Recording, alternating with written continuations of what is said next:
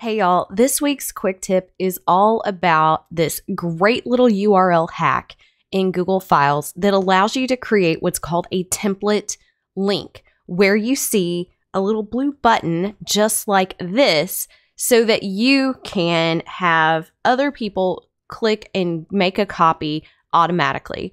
And this is really handy for a lot of reasons, but I want to make sure that everyone understands this works in Docs, Sheets, Slides, Drawings, and it does work in Google Forms. However, you have to make sure the person you share with is a collaborator.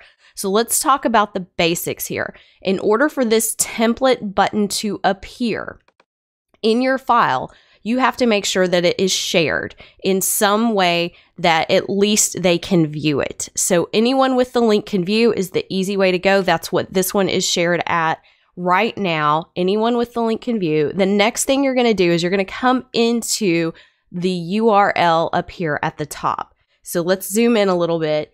At the end, you see the word edit. You're going to delete edit and anything else you see after the word edit.